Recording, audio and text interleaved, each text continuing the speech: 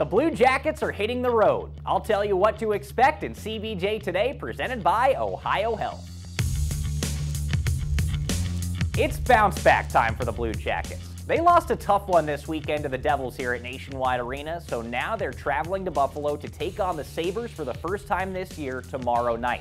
Something to look out for in that one, Blue Jackets forward Yegor Chinakhov.